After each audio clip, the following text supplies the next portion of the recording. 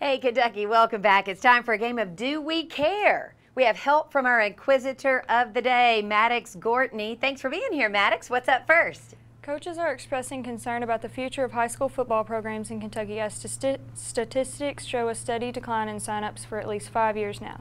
Deidre and Jack, do we care about this?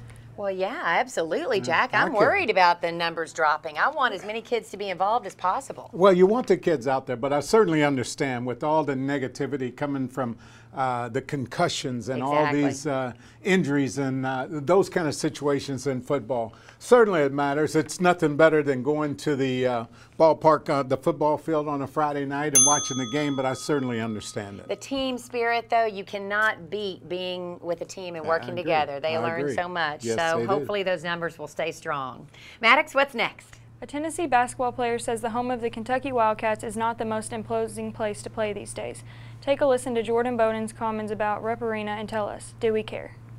I feel like Arkansas gets more, loud. I feel like Kentucky is not really, a lot of screaming and stuff, but Arkansas is really unique. Well, I mean, I'm thinking that that's okay for him to say that. I see the color he's wearing as he's saying that. And so you got to downplay everyone else. I know I've been in Rupp Arena, and it's pretty darn loud. Yeah, but, I think there's some truth to what he's saying. I know when you get old like me, you like to think back to what it was like then, but anytime we played a game in Rupp Arena, we were a 10-point favorite right from the beginning. Before the ball was even tossed up, we were up 10. And that's the way the crowd affected the other team. I just don't know if it's that way anymore. So BBN, we got to get going again. Got to get loud. That's what Jack said.